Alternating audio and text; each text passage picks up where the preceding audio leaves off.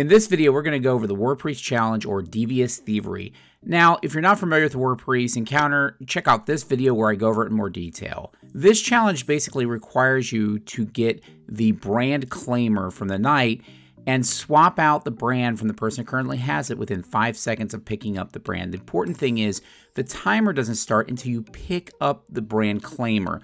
So you can kill the knight early and let it sit there before you do this. There are two ways to do this. One way is to follow the person who's killing the knight to get the brand claimer, whether it's to right, middle, or left. The problem with that strategy is then you're going to have the entire fire team come with you inside the bubble to do DPS.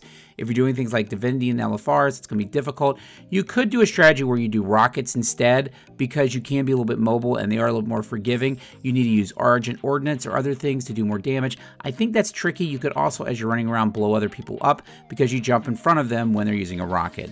I think the easier strategy is going to be, no matter where you do DPS, is just make sure one person on your fire team can get across the entire encounter room very quickly. They can use Eater Edge, because if you're, let's say you start in the middle, going from right to left with the brand claimers are going to be very, very simple.